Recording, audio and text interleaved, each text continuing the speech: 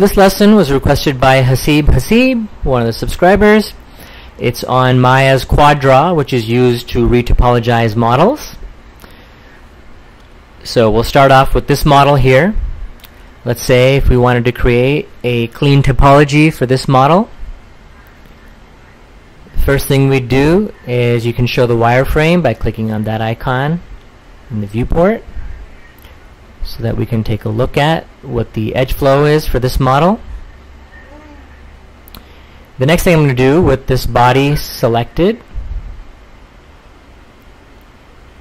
is I'm going to click on this magnet icon here, which is to make the surface live.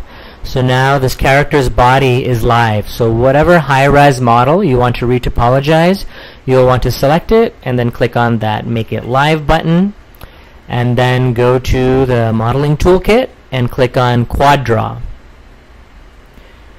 So QuadDraw will allow me to place these points. So I'm just clicking with the left mouse button to place these points down. And as you can see, they're being drawn on this live surface. So they're being drawn right on the surface of this model. So that way it maintains the same shape.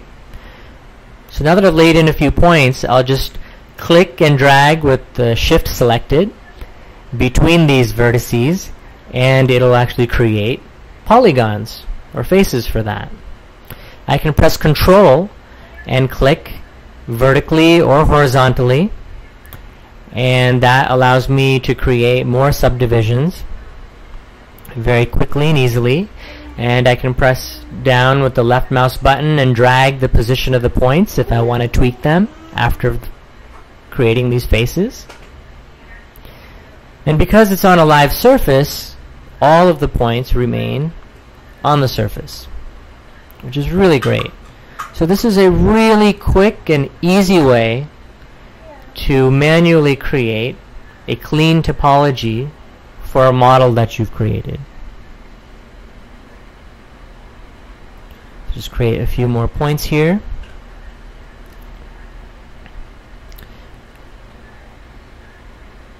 So here you'll notice that I didn't create the right number of points, and so then it's having a hard time creating quads.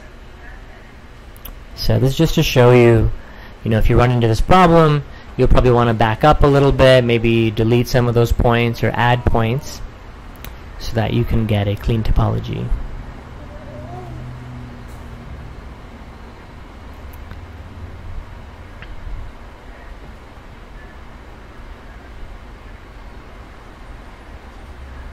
Alright, so because it doesn't have the right number of points, what I'll do is I'll just drag some of these points over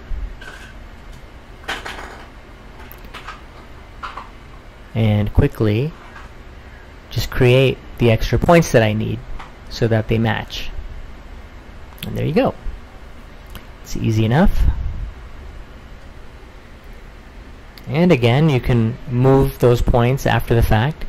If you press Shift and the left mouse button at the same time on top of the vertices you've made, you can also kind of use like a smooth brush.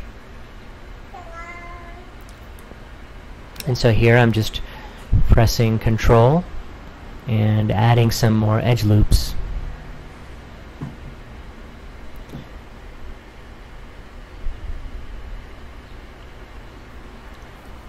So I'm not going to go over kind of doing the entire model, but I hope that this quick lesson gives you a clear idea of how to use QuadDraw.